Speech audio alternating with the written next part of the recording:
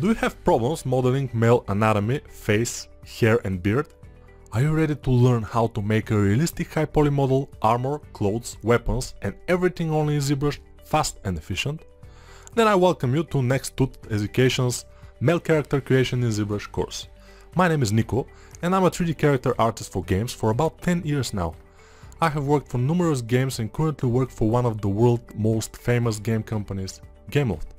By the end of this course, you will be able to model good realistic male characters with clothing, accessories and weapons in Zbrush from start to finish. In this course, we will be covering topics such as sculpting the male head, sculpting the male body, refining the head and body with skin detail, making the 3D sketch of the whole model, making clothes, belts, chain armor and armor, making a saber, dagger, spear, mace and battle axe, poly painting the character, posing the character, making the beard and hair with fiber mesh, rendering the character with passes, and composing a final render in Photoshop.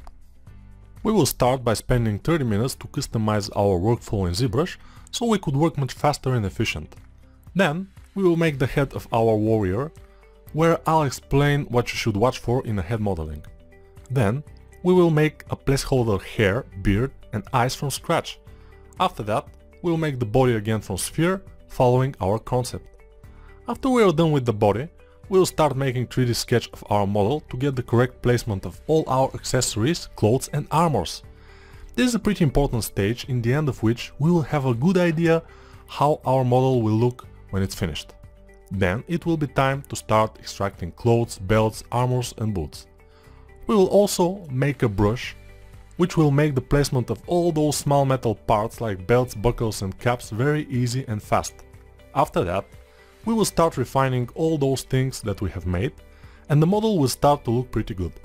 Then it will be time to do all the weapons of our characters, which includes the saber, axe, mace, dagger and spear separately and add them to the scene. Once we are happy with the overall look of our character, I will show you how to make good pose with the Transpose Master in Zbrush. Then it will be time to take care of the beard and hair, all done in Zbrush's fiber mesh. Finally, we'll make the render passes in Zbrush and combine them in Photoshop to achieve the best possible look for our model. I have designed this course for intermediate 3D modeling students who want to model beautiful looking production ready male characters for games, but they struggle to get it because they don't find a tutorial which is step by step, no fast forward, no skip and coming from a production artist who is doing this for years. The course is also for artists who want to speed up their workflow in Zbrush and improve their skill in making male anatomy, hair, beard, weapons, clothes and accessories. This course is not designed for absolute Zbrush beginners, so I expect you to have some sort of Zbrush experience. There is a 30-day money-back guarantee, so there isn't any risk to enroll in this course.